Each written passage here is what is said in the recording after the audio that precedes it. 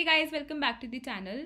Today we will be discussing about the Amazon 6 months SDE intern interview experience, and we have with us Mayank Singhal, who has previously interned at LinkedIn, and he is an upcoming Amazon SDE intern in 2025.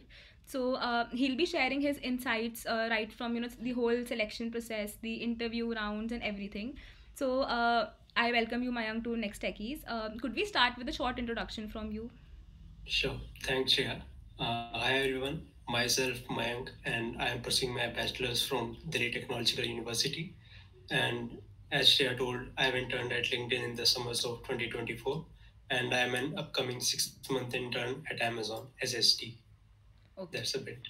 Yeah, cool. So let's quickly dive in. Now, could you tell us more about the SD intern role that Amazon is hiring for? The SD intern role is for students in bachelor's or master's who are pursuing degree in computer related or science fields, and also circuitry and engineering physics branches. So anyone who has like knack for programming and who has knowledge of languages like Java and C++ or Python can apply. Okay. So now, like, was it an off-campus opportunity for you, or it was an on-campus opportunity? So for me, it was on campus. Okay. Like, do you have any idea if it differs, matlab, for on-campus and off-campus? Is it different or it's the same process? So the process is quite same for both on campus and off campus. Off campus, it's more like the hiring manager or HR reaches out to you, and then you give the like OA and interviews.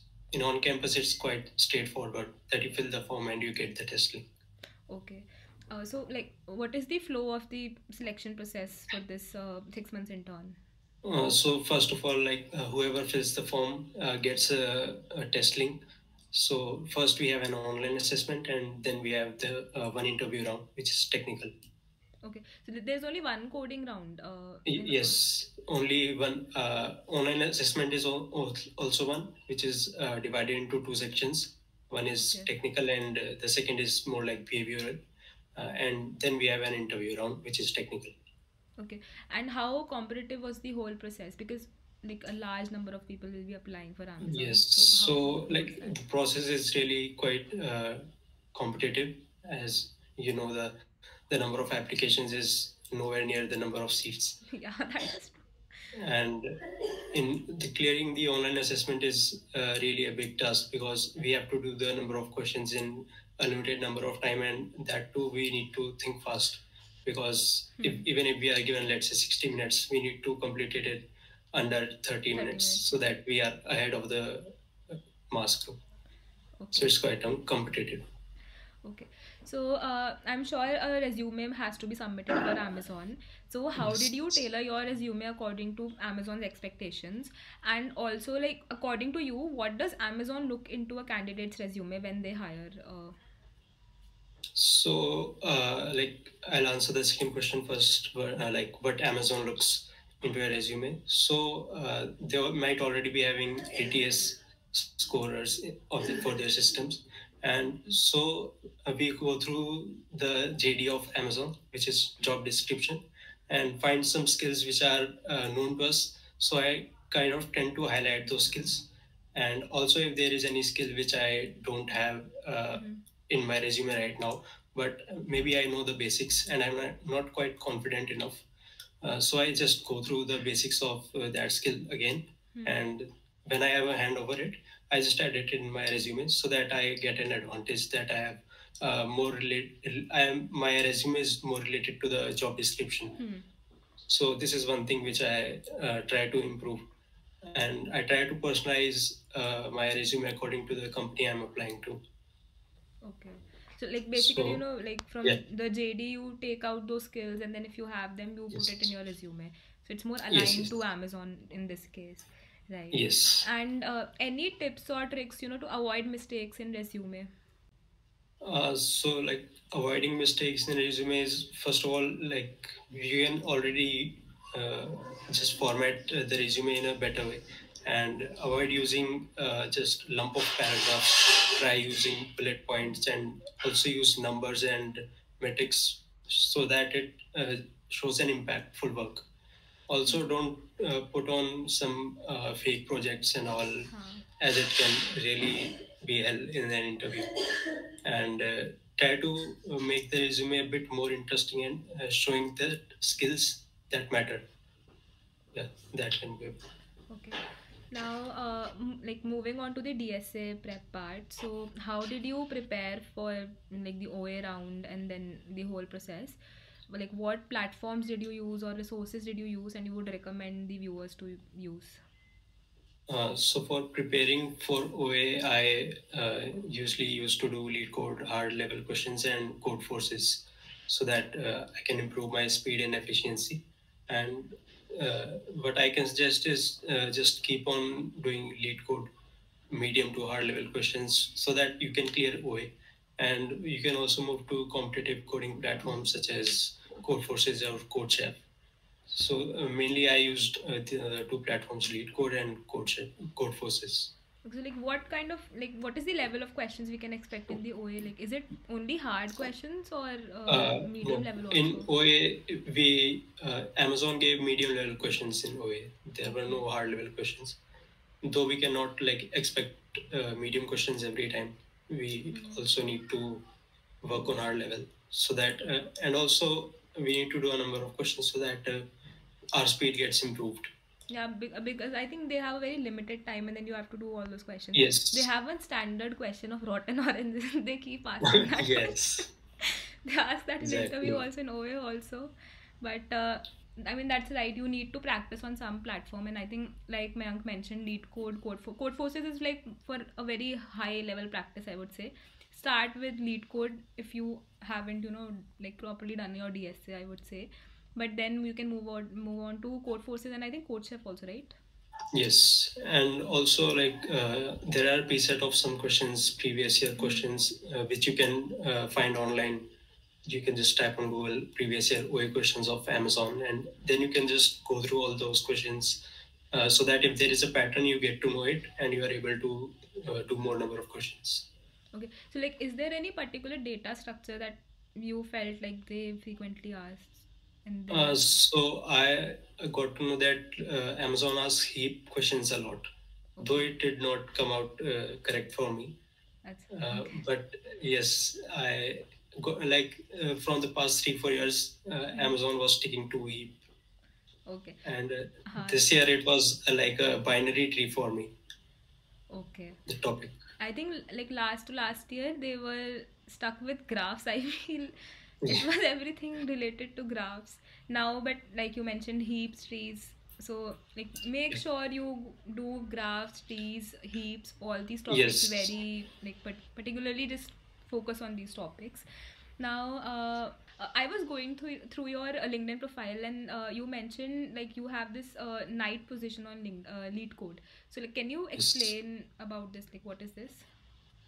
So the night is like a badge given to the coders on LeetCode platform. When you regularly give contest, you get some rankings. So when your rating reaches in the top 5% of the coders on the LeetCode platform, you get the night badge. Okay. So even that is one more advice, if I could say, that we can also do contests on lead code. It helps us in giving a glimpse of how OA is, and Hmm. we can get to know about how the type of questions we can face. Like basically time management and then Yes. source of motivation. Batches are source of Yes. motivation, we can say. Yes. Right. So, like you mentioned, there were only one interview round, right? That was technical. So there Yes. was no HR round followed by that. No, there was only one technical round, and in the OA only we had maybe like we had two sections. First was technical, and then we had nearly 100 MCQ questions related to behavioral. Okay. But that was not time bounded, so it was Okay, so like the okay. OA has two parts. For like first is the technical coding part, and then we Yes, have behavioral questions. That is approximately yes, 100. Okay, but that is not time bound. Only the coding yes. part is time bound. Coding So part is time. yeah, so like does Amazon ask CP questions in their interviews? No, in the interview we are asked straight DSA questions. And also in interviews, we are not given any complex questions. We are given straightforward questions which use only one data structure. Okay. Like there is no mixture. Like Of we two, have yeah, like graph also and tree huh. also. Okay, it's only focused on one data structure. Yes, and also medium level, easy to medium level questions. Okay, okay. And how many number of questions approximately? So I was asked two questions, and even most of the students who got selected were asked two questions only. Okay. Now, so we have this special segment called Strategizing Prep, where like if you could share some strategies or like any kind of preparation schedule that you followed and that helped you crack this opportunity. So all the viewers who are aiming for this Amazon SD 6 months intern, so they can also use those strategies. I'll say just you can start with a sheet, a DSA sheet, like we have Striver sheet, or there are many more sheets available. And when you go through that sheet, try to also mark the questions which you are not able to solve yourself, and then go through those questions again. And also, when you are done with sheet, you can try doing questions randomly, so that you don't know which data structure you are going to use, so that it helps in building intuition also. Okay, cool. And like if you could elaborate on how much time did you like how did you plan your DSA schedule and how much S- time did you allocate for one particular data structure? So, consistency plays a great role in DSA and learning anything. So, you should at least give maybe 2 3 questions daily, and over the time, maybe in 6 months or 12 months, you will be able to complete DSA at a good level. That is true, yes. And and time for different data structures, let's say we are on array, it might not require much time. Let's say it will just take 1 week to cover till sorting. But if we are on graphs, there are many algorithms which might need more and more time. So we just need to complete things on our own pace, and try to just not crap up things, and like we need to understand the basics and then complete till we know in deep. Okay, so like what you are basically saying is that according to the data structure, you can divide your time seeing the topics or the content that is there in that data structure. Yes. Like I because I know many people who get stuck at linked list. They because linked list is the easiest topic you can actually do in data structures, and then they don't Yes. move ahead because they find it very easy, and then they keep on practicing. So what you can do is according to the content, you can divide how much time do you want to give, so you can complete the whole data structure there. Right. Yes. So before we wrap up, do you have any advice for all our viewers who are aiming to crack the Amazon SD 6 months intern? Yeah, so I'll say try to be consistent while solving the problems. Try to solve at least 3 4 questions a day. And also, while you give interviews for Amazon, try to go through the principle of Amazon. There are nearly 14 principles, and just go through them. And when they are asking any behavioral type of questions, you can frame your answers around those principles, so that they also get to know that you are curious and know more about the company. So that can help you give an advantage. And also in the interviews, when they ask the solution for a question, try to tell them all the possibilities which are there. Like there might be two solutions, and then you can quote the optimized solution, and go through the time complexities and space complexities also. So that tells that you have deeper knowledge about data structures. Okay, like the principles that you mentioned, they are the like the 14 company principles or any kind of coding principles? No, those are company specific principles. Okay, so like applicant can use those principles while framing their answers. Okay. Yes. Okay. Thank you so much, Mayank, for joining in today and sharing your valuable insights. I am sure viewers will find this very helpful and they will be inspired by your journey. And I really hope they crack Amazon SD intern 6 months role as well. Now, like if you guys have any question, you can drop them in the comment section, and also you can connect with Mayank. I have mentioned his LinkedIn ID in the description, so you can connect with him. Till then, anything you want to say? Just keep coding, guys, and believe in yourself.